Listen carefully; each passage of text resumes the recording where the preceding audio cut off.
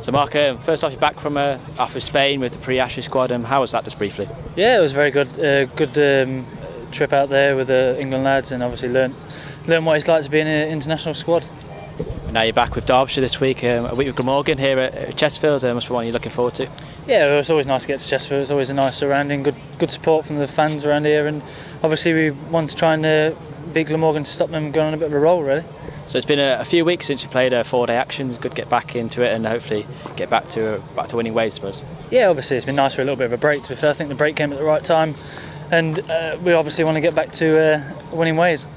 Personally, how you felt you've been bowling recently?